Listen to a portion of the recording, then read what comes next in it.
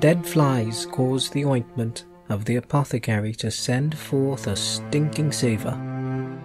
So doth a little folly him that is in reputation for wisdom and honour. A wise man's heart is at his right hand, but a fool's heart at his left. Yea, also, when he that is a fool walketh by the way, his wisdom faileth him, and he saith to every one that he is a fool.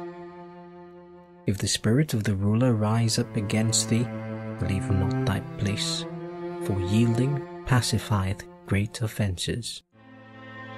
There is an evil which I have seen under the sun, as an error which proceedeth from the ruler. Folly is set in great dignity, and the rich sit in low place. I have seen servants upon horses, and princes walking as servants upon the earth.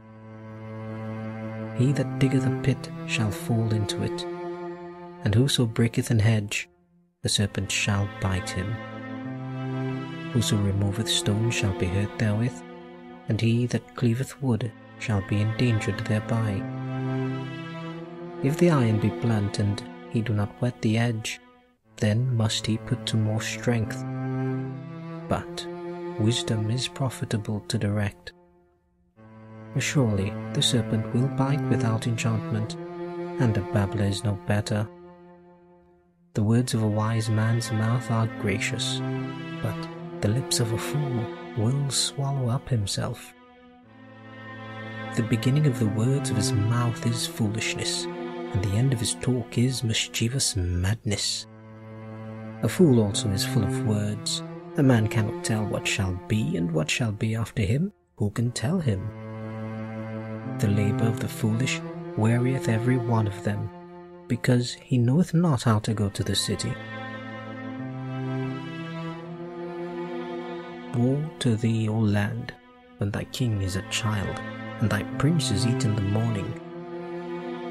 Blessed art thou, O land, when thy king is the son of nobles, and thy princes eat in due season, for strength and not for drunkenness. By much slothfulness the building decayeth, and through idleness of the hands the house droppeth through. A feast is made for laughter, and wine maketh merry, but money answereth all things.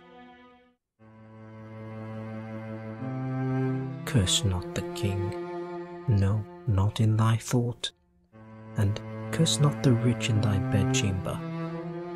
For a bird of the air shall carry the voice, and that which hath wings shall tell the matter.